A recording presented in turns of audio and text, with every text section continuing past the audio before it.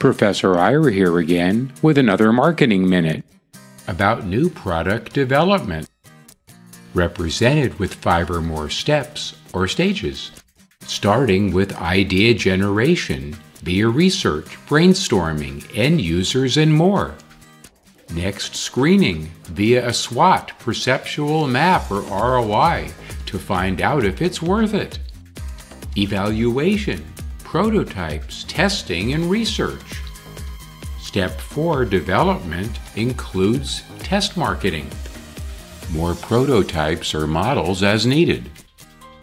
Finally, commercialization with production, distribution, and promotion, followed by the rollout.